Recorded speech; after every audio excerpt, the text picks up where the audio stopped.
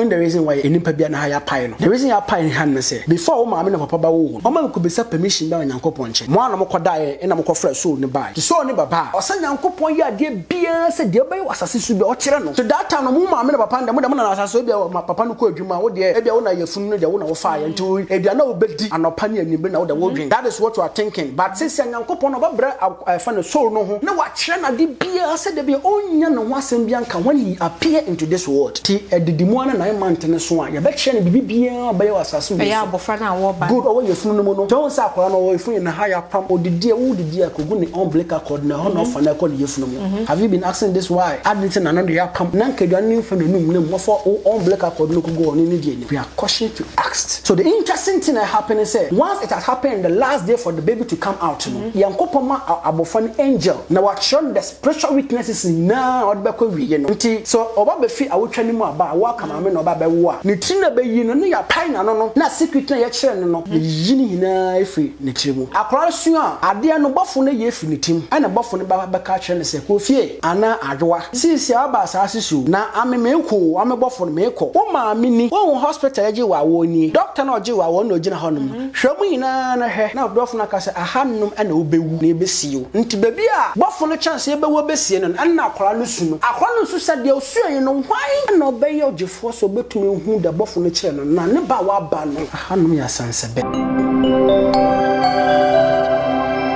Na metransidium so no so for be an Ghana hano. To be frankly speaking, because you can't reincarnation asempa ya dia enye de nka member bi enka wokwa member bi pressure be ye final said the meaning no all can because reincarnation ay worst than obeko hell. Reincarnation does not diverse say be a tincha woba as onipa ya be wo nembo utumi ba as aboa plant any de or sin mineral which is gold, diamonds and those things. The souls are put it inside those things. Now the question to ask and say boni be pan and Yankopon French. We have to come into that particular stages. Wait, the reincarnation as the encounter. I'm more gay for no. I'm gonna reincarnate into dogs.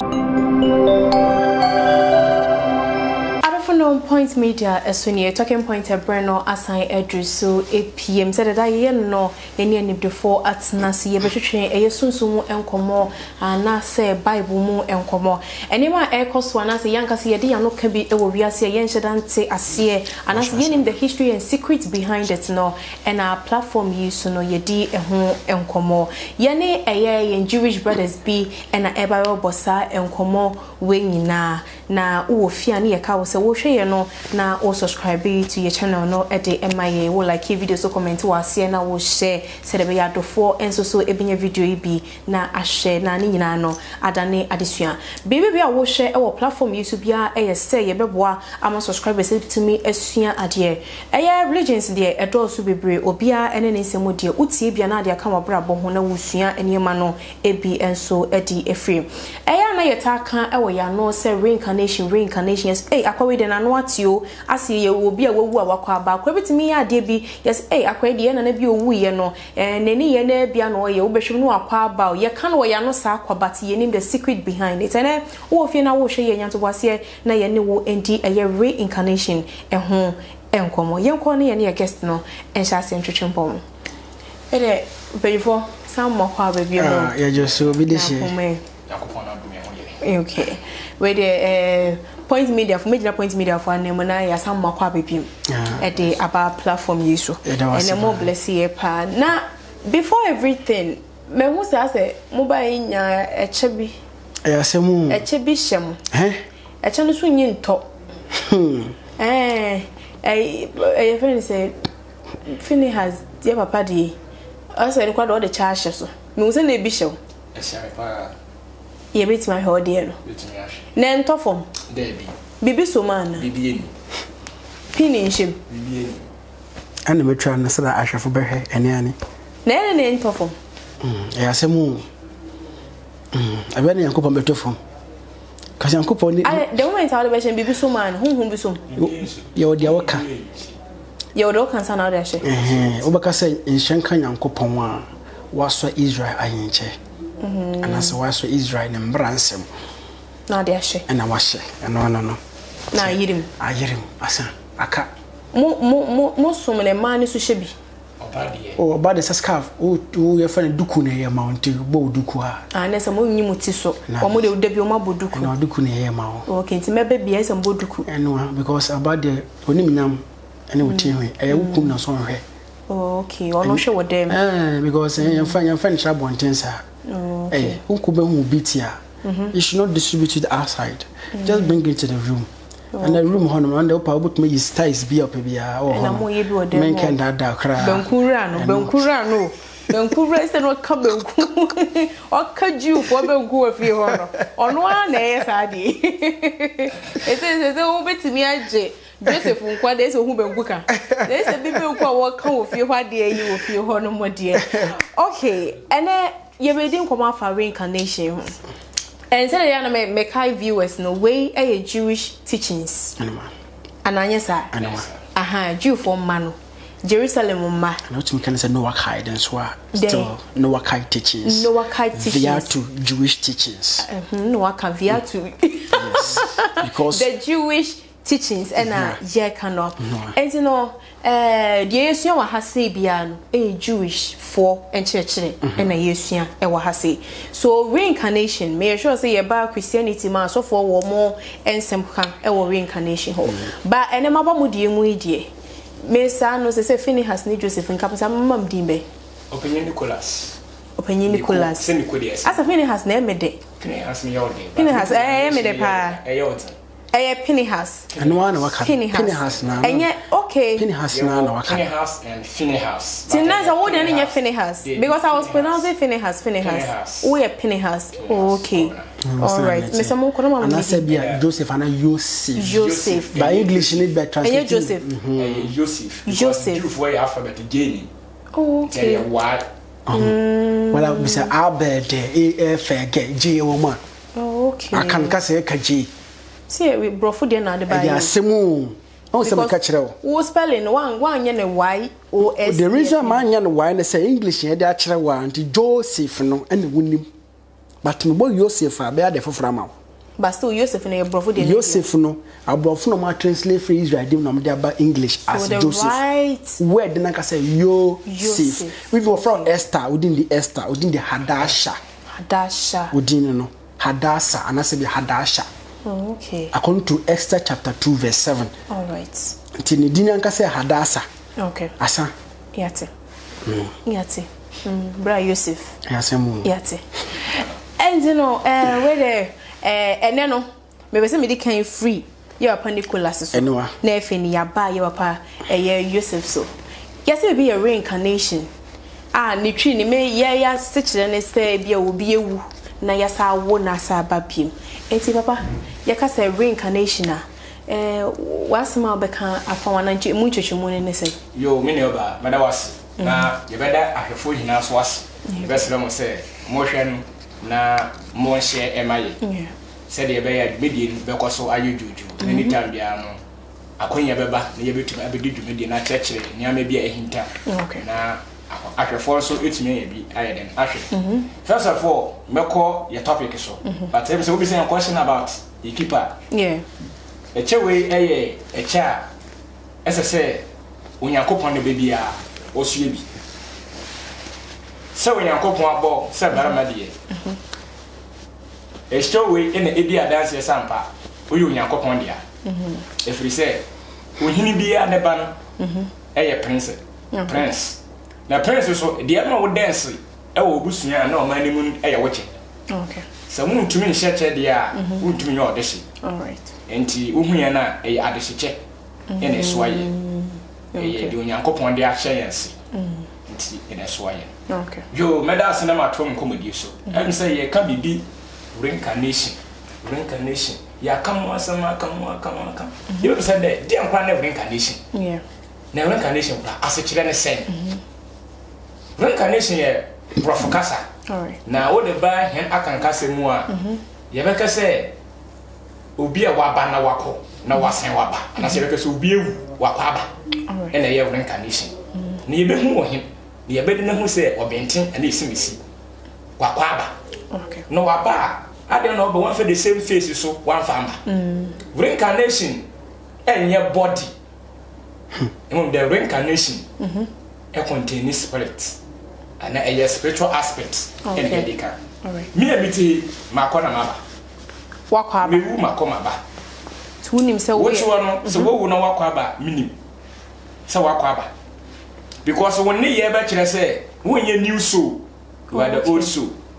Enti enya ye body na ye de kwa aba na mum okra no de okwa oba se de yedi nkan ya kan wasam se so nimpa wu a ye wo bibi yankopon kibo atrenefo na onimpa wonye wu pe na okojo judgment why a part of angel eni ye wo ye yen eni abrabo wo boy ye se so yankopon ni dia wo beka okay na reincarnation yanti asia se enya de wa pass the test obiala obeye reincarnation e obi a wo feel na blabo okay enti ye go school ye ko chere results na wo pass ya wo be ko wanim na mu feel a ye repeat enti reincarnation mean fail repetition the enti na ye repeat ye bo the purpose of Torah enti na ye wa ha enti nduma fa Torah no anye de sene fata na ye koduru nyankopon animu a enam say ye be wiasem the secret one e wo mu ni say obi a obebe wiase bia every so bia be so oath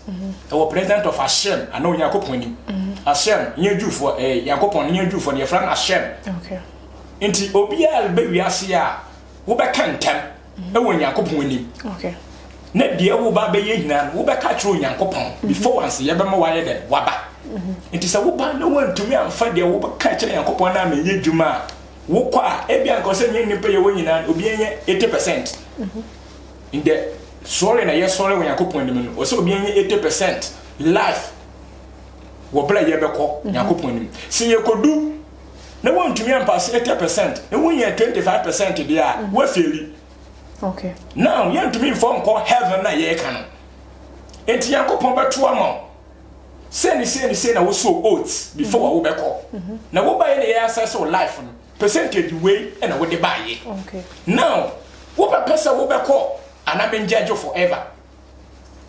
And you decide to Hashem. I'm saying, opinion, me penny didn't can eman the statement. I say, Adam, you can't come Abel. Now, when you come be said, Adam say, will you king a him? Anytime they are upon a man, a queen, and on nearly idea, oh my open statement. All right. Say, yes, you've been a queen, na yaka bibi. Okay. Into a honor, you come a queen. Na yaso yakasa so ni na yakasa enya wo body alright it is so no kaso ampa yankopon me so otu wenim se me kwa blabo we na me kwa akobo na mo mi koduri biasen me ntumi anya ne se dia me ka ye ntumi a me hu se be difo okay na mo mi ya aka meko na makotua me dwumedi so nto yankopon me sraw sa kwanya wo ho a ma me nko okay na wo body na wo de be ne dia pro nti yankopon besen afa another dot ye no the soul na shemu no ana soul na wo de be wiase beginning asan dia shemu na ade ba ko ye difficult ni say de wo be suan ya wo de be ko ni hina wo je pene ana yakopon tutu sa wo ba o san papa ade no firi wutiri okay because wo san be start ade an foforo but de wo twa ye de obel store dia to office e de amaw na wasan ba back into wo ba e ye soul ni na e ba enya wo body into de ye de be hu say we ye hwene ne ye ya akobe ye reincarnation because ne kasem na na mutuom ne ye mu otumi hu sign okay wo bontin ho say we nye new soul because the way you can sam the way you kasa the way you change so ba akobe fi bibi enti ye ma menom ene ye na nanom the ancient way for here dem say ade ne wo ho okay enti titin so obi di awomewu se kasa obi di awomewu a owo ana kwala newu yeah owo ana kwala newu owo na akola newu enti ye ma menom nya adwumi na nam nya adwumi sam no se ye wo akola na owo akola na owu dia there is a something yeah enti ye ko na yakotiti adodonkruma ye na ye nim sa haban no woni ma adodonkruma oh wo be nim se de podcast no mo kan okay so e we nkronkro be no na bana tata sa ba cha ha ba cha so pa na akola na wo ye wo wa na wo ye wo wa na ye wun e bia ye di blade ye di twa ha okay ye di apile na ye di sa adodonkruma na ba na ya hye na ye black ni ye dia shape ni ye kosie okay sa wo haye ade na wo ba won stay na che se bibi nti nti se ye de da de ne ye no a okope yakopon ba ka che so wo ba nu nkura sa ahyense de ye nti onko afi oba obeka Inti yebesa na wo ne na etwa na ye pie no wo bere wo wuye etwa na wa ha but enye the same body. Okay, that means etwa na ye pie no ye pie so ni twa into all the side there besa na ye den appear e de aba e you no na me hu say no there is a reincarnation. Oh, okay, but me de man no besi no said the American reincarnation enye reward. all right, A punishment. Okay. And to me, as a pin has covenant, me empire one say this is the last one on my back. Okay. And to also me base with the toll, and me told the Juma, maybe we want me 10%. No, oh, okay. There's all the 1% because remember na Ghana in country. Because it's young. Yeah. Woman, the beginning of me buy na your tradition pen wo. Me to me follow your papa. Since you ma ba ma to Christian e Muslim. Me to me am pass na ma san ma come ba be be Hindu. E na ha Christian. Omo so be ka ho a. You no come ma. Ma bra bo be yem. Bebre. It is ya be pai money say me to me dem bla na ye djuma. Okay. Na me kwa na ma pass na me djuma. One hand na next one to me am pass. Okay. The main topic about the reincarnation is not about the word right. to coming again, but there is a feel right. to repeat. Okay. Matthias. Brother Joseph, when you was today, Papa can't seem now or yes, what baby I say. Now, what should you coupon shema say be disuno? Went to me and yet, to say all my example, say we are 80% in the way to me, 25 in your coupon to my option say, it has all baby. And I say, Obejejo forever. Obia nipa da se ni bia o wubia na enya that chance na se Nyankopon be man that two option no. And I say or particular people are almost option yet me de ma om. Anti-pep. Anti-pep. Yes, my friend how many times? Aya semu. Aya semu. Na na me translate mu so no so fu bia ne Ghana ha no. To be frankly speaking, because say you can reincarnation asempa ya dia enye de nka member bi nka wokwa member bi press oba ye final say the meaning no all can. Okay, because reincarnation ay worst than obeko hell. Can I be ha mami kan person won kan de bi ha they would depend assign us here they kan mami. Also, the main vehicle for the soul to rectify its faults, and many of these are much worse than Gehenna. Yes, hell, no. Okay, for one can reincarnate not only in human, but also in animals, plants, and minerals, and these reincarnations are very painful for the souls. There's a wait me about one benefit. I had him na yama ho. Now say what kind pen me raho. Oni baby me ye djuma wo eye Accra no. Debia am kwatena ane mo se carpenter fo no o tam dua na trrr na ya na metetre na metena ho na me raho. On the reason why I was what kind ade no. O se nipa bi mo hono mo a reincarnation does not diverse say bia tincha wo ba as onipa ya be wo. Nembom utumi ba as aboa. Plant any day other thing about them could be minerals or send mineral which is gold, diamonds, and those things. The souls are put inside those things. Now the question to ask and say pan and Yankopon on French, we have to come into that particular stages. It's reincarnation as the encounter, but it need much education. Said the Benin public to me correct or more and son of free as a first as is. Now the interesting thing is this. Funny say the only place I who our choice about reincarnation. Time na Hannah air bomb pie, but bet you too now for the midday. Nihina bane okay. And in say Hannah bomb pie be our first Samuel chapter 2 verses number 6. You read the Hannah can ye. First Samuel 2:6. Or say Ewade Nyankopon and okum and omonkwa. It's God who killed honorable angel of death, which is Malach Mahavet. No. Onyankopon no kum and omonkwa. Oma osankwa asamando na ma wo free edi. Onyankopon obidi hia na ma obidi yi na bring pass na ma oni paso. Now, Hannah mpaebo no say Nyankopon kum nipa kwa asamanso. Na wasanso ama ofi asamando honom. This is reincarnation. This is based on when the soul have to pass the test of human being again. Say, but when did this last? 40 years. The 40 days now, be money or banny share, you know. Baba was sa kwisi anasa kwabena no. Sa 40 days no. When the person died from this earth, not about reincarnation, and the reincarnation process in 40 years. Ti enini ti fane say be obaba as reincarnation ana nyankopon ye ne categories men sema no say since oba asase so be di nkwasehyen bi na ade. So in this case nkwasehyen na wudi no me we wo a we deserve bia e garden of feeding bia botumi ata because wo kono wo jepini ni hina de okaso be bia wo jepin so obeye but now you came made a man show because everything you are doing is based on your own word salvation. Okay. Ade ye huni ade ye hu pa ni was friend yamba na yeba no. Nyankopon be predecide everything when you be ketewa wo hene be kase wo no be tintin ni na Nyankopon predecide ni hina ma no mo be papa ne bone de won kan ho. Okay. It is in your own cap. Nti say the million kan say bia okonya 25. Now 25 ni Nyankopon say bia hell na me body no. Maybe you be spending maybe 250 years e what third hell. And Nyankopon say bia woba as aboa. Te say bia memfa ne say woba as plant because some more the more omo ba mbo no so wo ho. Nti fa ne Nyankopon so person onyo ekutu. Obeda ne wekutu. Na nimpa nte wekutu na feel punishment no. Any hell de na hinda obetwi so. To nimpa na wo ho anu aka say Nyankopon de mepe ekutu no because ekutu no wa mam say ekutu no be spend maybe at least 10 years.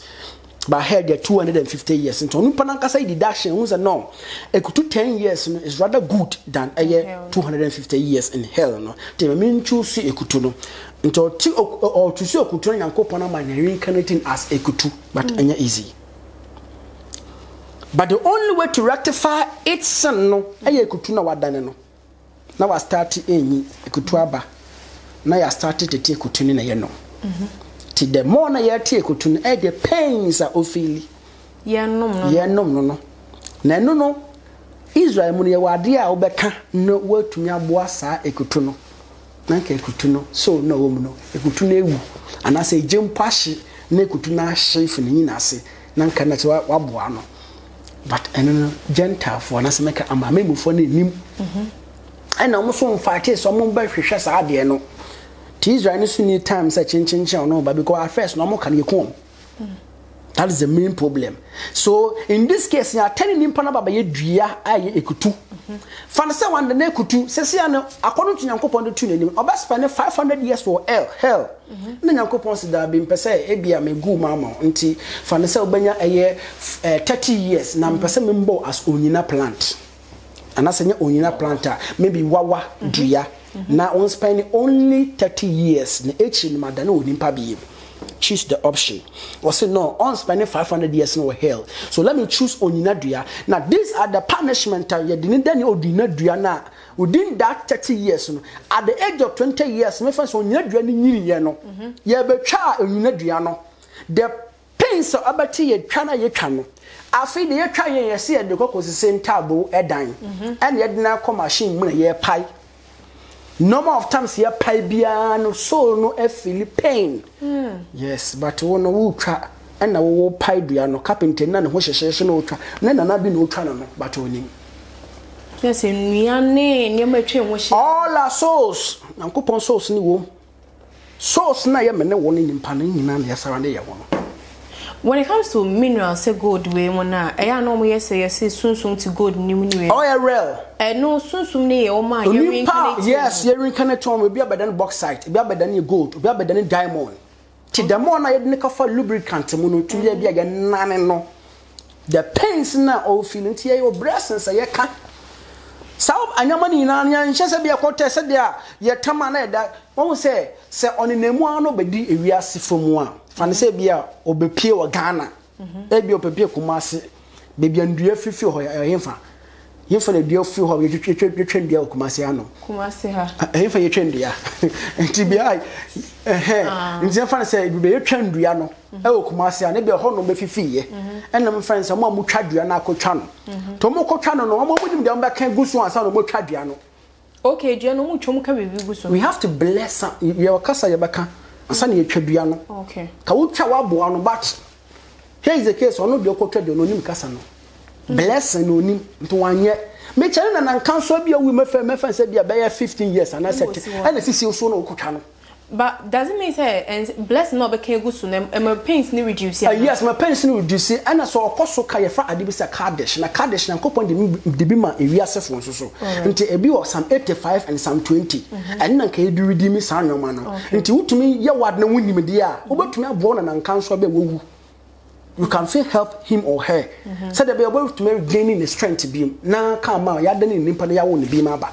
Na say yes so ye nipa de enye dua bia na be hu say ye obi o. Na me chaw say enye dua bia na be hu say ye obi no. Wo kokotwa na say wonka blessing say ye obusuon say ye obusuon say wonka dam blessing na nka wo no. Na nka bia kama ne friend ne punishment nko fom kakra. Ba wo won hwa sa anwama no wanka sa wotuo na nka so won pray so ba hwehwa nyankopa akọ no mi ye na nka wo hu sa nsam no. Ti won sa me no kase wona nan kan so 15 years bi na okotwa no sanka dua no nyankopa bie na no e na o chance ebe adoa ana se be kodwo nti me na wo ye me say ya ebe me na mo we na mo ba wo ma me nti me na we nka wa no betwa ko bi ntwa afi me nka da me pa be stro nyama bi ba nyankopa sisi ye na so e na wa limiting cause me nyane ka on wo hanum wo hanum ade na da hanum we ya na reincarnation message so and the reason why enipa bia na ha ya pai no edintia. Good.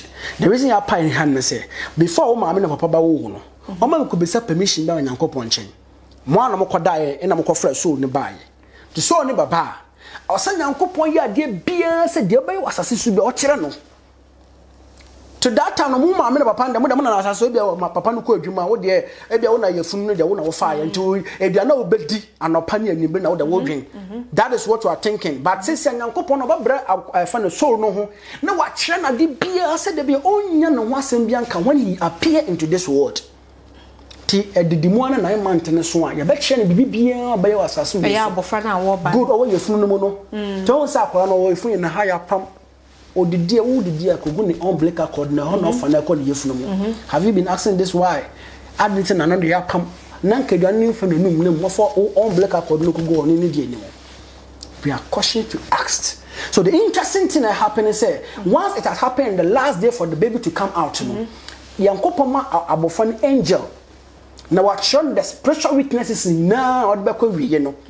Nti so oba be fi awotwa ni mu aba wa kama me no oba be wo a ni tina be yi no ne ya pai na no na secret na ya kire no ne yi ni hina efi ne kire mu.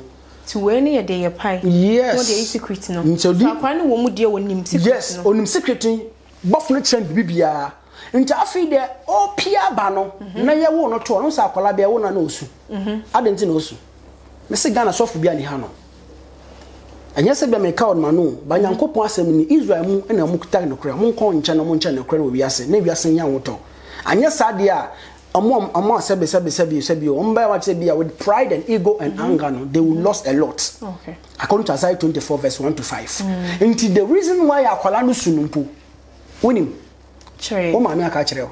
Dabi. Anka kire. O maame oda desio. Adent wan hwe wan kire. Sa o maame per ejapade se be ye doctor be ye se e wo wiase. Na dia bebia obewu akwan wan pe kwan ama wa how. I'm telling the true facts. Okay. Yes, because we are how to the fact that and in this reincarnation na duane your friend boba ne nsuo ne your friend then in duane ye ba be ye no. Okay. Because the reason why Yankopon born by no anya den wan hwehwe so ankohwehwe ya se Yankopon bra kan say yenche wo awon to aso no that means ayade your family line. Nti sa ma me kire wo be kire wo ba obaba ko anyira nti wasefo no mo ye den mo be sa percentage na Yankopon ye den ehwe no se de be da kire be bo wan kasa wasetena na ikro na Nyankopon ahye no so wo de ni gya eden na obuso hina akotuna ma eden agimoni this so akra su a eno na se chene good akra su a ade no bofo na ye finitim ana bofo ne ba ka kire ne se ko fie ana adwa sisi aba asase su na amemeko amebofo meko wo maame ni wo hospital age wa wo ni doctor na oje wa wo na ogina honum hwemu yina na hwe na bofo na ka se ahanum ana obewu na ebesio nti baby a bofo no chance ebewu besie no na akwara no su no akwara no su sade osuye no hwan ana obeye ogefo so betumi hu da bofo no kire no na ne ba wa ba no ahanum ya sansebe ti suna wo suna se chire good one there until doctor ni botuma bo akola ne sa but doctor ni itself nkan bo ni the reason akola no be su onu den sa akola ni su an say wonya nkwa but let me tell you the true fact, the true secret is that akola bi o ye ba bu no person obeba when the reason person obeba no cause when say ma me ne papa no means ade na nkasa sebe so mu nsuo no mo nkyere no omunim oba hane kaka enti akola bi o ma wo bu ne sa no aka kye yankopon misrew ni say me ma me numi ehonum na me ba de bat we die me mpe ta akola no ba ya sometimes na akola na egu ti bebre ne ya na omo wo a ehona ne manitimi wu no ebi de no that is this akola no person because ma me no papa they are not worthy of God word yankopon nsa no mo nya so familiar to it. Then nobody ba chen but akola maybe ni percentage bi ye but who say onyo ono yankopon no hye sechencha ba awofo no wo no awofo no makofa na aba that is the point. Sometimes if favor yankopon and say yankopon you say no he shouldn't go so abu akola no sometimes yankopon favor ye. Okay. Yes. All right. And the only thing is say reincarnation does not mean to say be an impanko said your friend Hannah eka e 1 Samuel chapter 2 verses no and Job so am me epicurus and be a member sankofo no din obeka say reincarnation kwanya real because Hannah sin yankopon kum nimpa ko asama no some wo full fredi na Job so akoka say Job chapter number 7 verses no my friend and share asem we no be ka say contradiction ba mbechem na ahwefo ne tiefo ahwe say dia asem ne de etie Job chapter 7 verses number 9 o say the munkum san okono sana de osan kwa samando no enfo mba bio but sambo say yankopon kuma o mbese na yede but Job say enfo mba bio what is the meaning of verse Job kan wasem Job person kire say say na meti hayi say ebia yankopon membre so no wa family na me kwa me body we yi a me kita no send ebia na metonkele wele e wa sokwa janhye this time no umbe hu sa nimpa no sort ho no metonkele wele biem that is the meaning of what Job is saying. And 1 Samuel chapter 2 verses in person will say this time no me na metonkele wele me kwa me for the same body na na metonkele na den this is the meaning. Tama monte verse na asempa cho eju for book omunje madwu for nchirem nti obi ohono ma oba reincarnation a obaba asidua ebi koye dan as mineral the only pain na obete a obetuma rectify na ho e time aye bia ye dan no anything else in this case no and the pain of famu no and or the rectify ne ho na ade ye huni omo ye gay for no omo na ye reincarnate into dogs abwa kraman amom ye gay no amo no mba dog no to baby ho no mon dress yi o shata shabibia na no man body part be da obaba kraman oba ye reincarnating as kraman. Okay. The kraman itself no nam ho na oti ufi no aya wo na nam bia na se bia papa bi no pemba too much te man no pem too much no na yankopon dan ne kram because o choose so no on cost spending damn a friend 500 years no na say 300 years no hell number 7 honom nti yankopon say ke dem de mabo kraman na mo kraman no bo ba kraman sa ba 7 times and say what to rectify ho nti eno 500 years e wo hell number 5 and eno say obebe wi as kraman sa ba ko 7 times aye e be ma o friends 30 years and say 20 years so choose ba ko so oba kraman na so choose say obeba kraman rather than say be na kraman na wo ban so nye easy said that what you be na what you hwa bo kraman ono nka so mfale he to say kraman na ho no mo na mo de sie ni said that den tie to sa ne koso nti bi ho na ewe kentina nti mo ye gay ni de make na mo mba kraman and wonya lucky na nyankopon dia afafi na wo ba ka wiem so dia no anoma wo ba ka wiem wiem no ye do aye ho wo say ho say clouds and so wo say aye asemu awo no wo sensen ho ewie ba wo hu amframo so ba wo hu aye asemu siti asem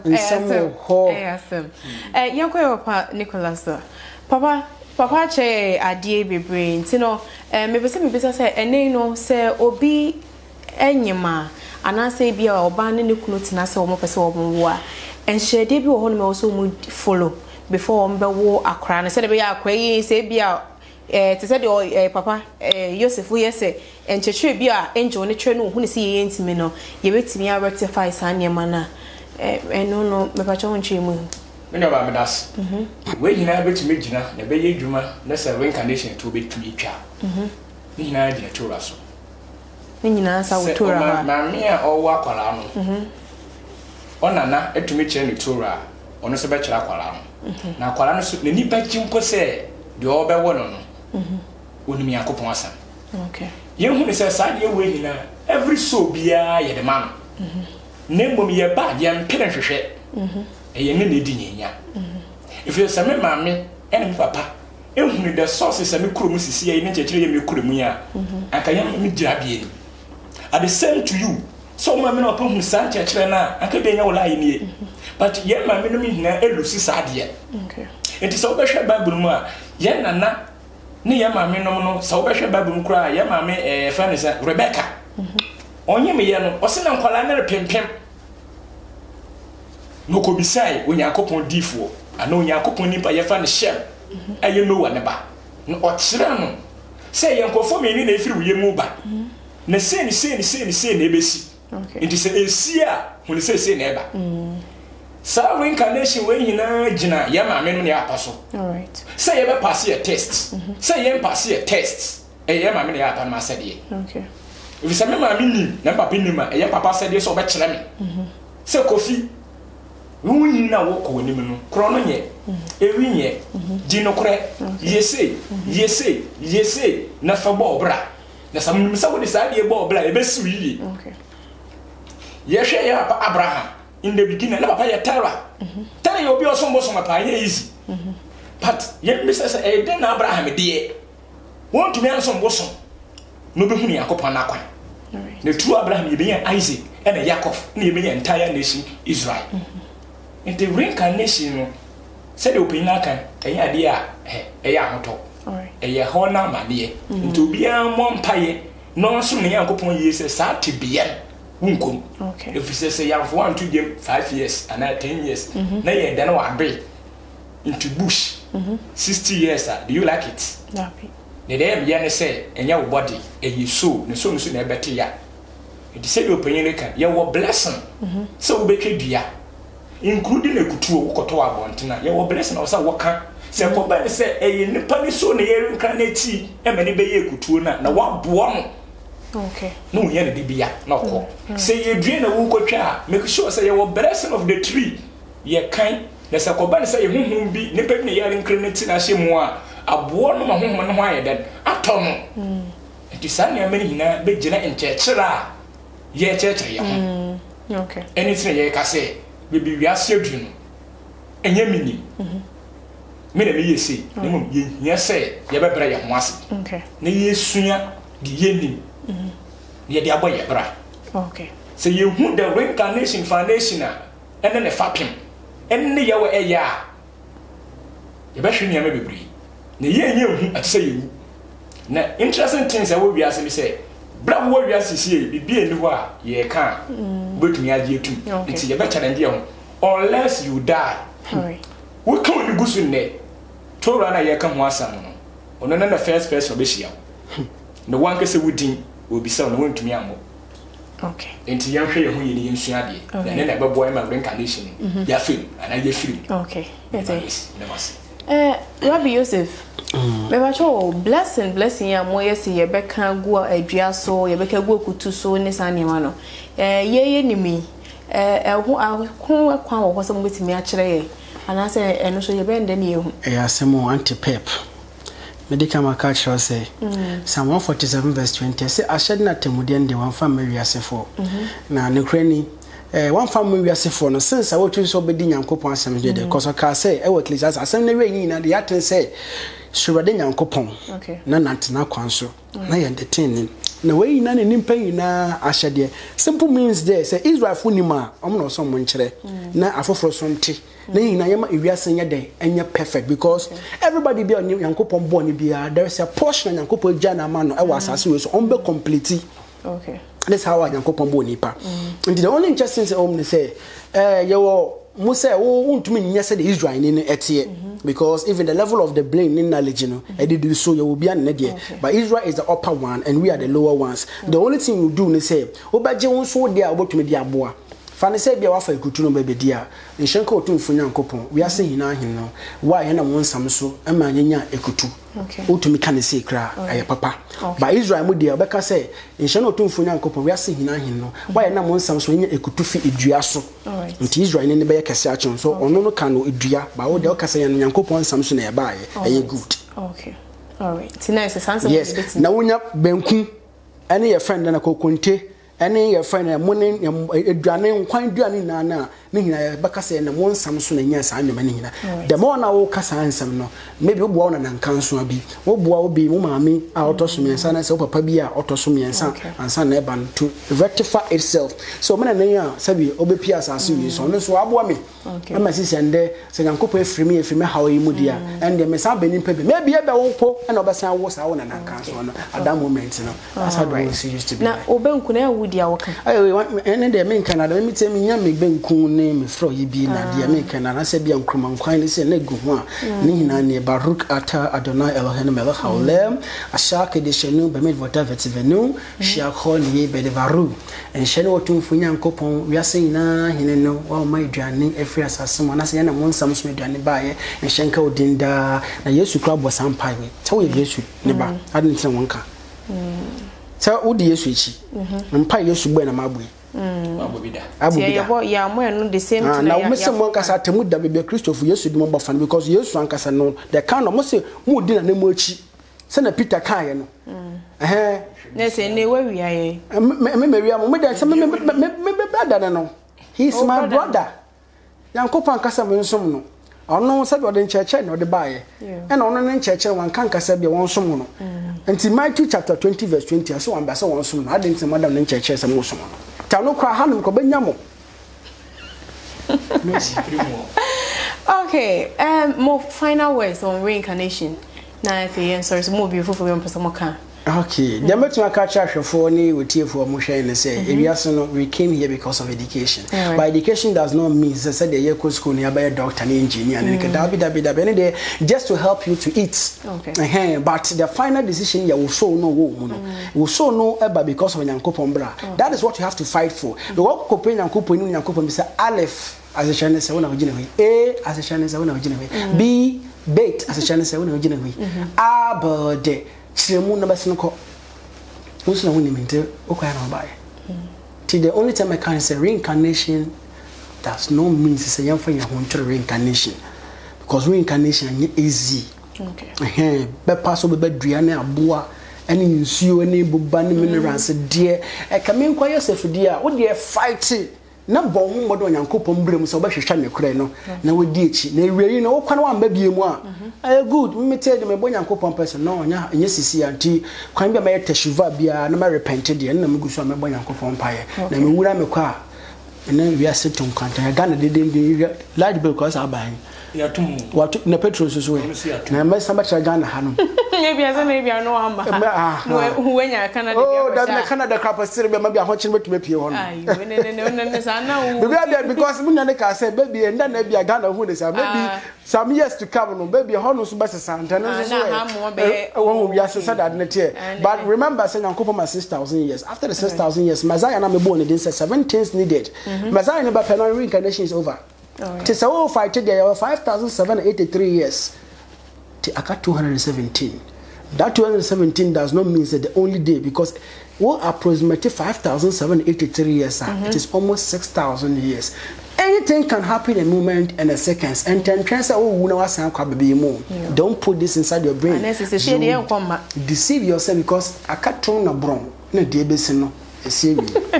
Akato na brom. Okay, no must find the massa of use idea pa Yakopon Wisham. Oh, sure. I was for reincarnation, one some NIA, the CI, Saturday, I can't yet see her say, akora bi to wo man temu na no kasa ne sunsu yi de suban bi ye de akora de na no atio wakwa aba no eye reincarnation na ye nkyerɛkyerɛ ne yenya no kyerɛ sɛ eye punishment na enya ade a eye easy quarantine no wo ho no memu woni nje ho anase mfa nhye wotirim so sɛ na wudi bɔne na akwa nyakopɔ ama chance ama watimi asa aba back abetua eso eka esan sɛ eho adwuma no ya ye enti wo ho no ma se percentage ene nyakopɔ de ma ye se woni pa bia wabrabo no so obokoduru saa na bompa ye se nyakopɔ betimi aboa na watimi awie saa percentage se de be ya wo kwa onsa wachi embebi mesanse reincarnation enye ade a onberehye se wode wo ho be de ebeji mebia na wuti anye ye sa akora bia wo bepiem wo area mu anye hwe no obenya aduane adi abrabo ne bia wo hye ase ne nyakopon abo na mena boni ye na wo nso e wo beye dua beye wawa beye oduma obehwa na adaka to se de ya na ye de ba no kwa wawa wo mu onsunu nyinara ya kudwirigwiri ayede edi egu wan hwa bia befa no na me se obedi me ho wan ha na me we free blessing na nka no me so me sa peb for se wo hu wan ha na asem etimi atonti me so reincarnation die yesinya de a e wo so wish ma ho nti bompa ye se ahyede a e wo se wo ye e wasase su no betimi complete ni nyina na wo kwa wansansa wachi ambabiem medi no eye miss peps aha say no eye point media wo hwe na wo subscribe e de emaye wo like your videos na wo comment na wo share e ma dofo nyina enya bi yakram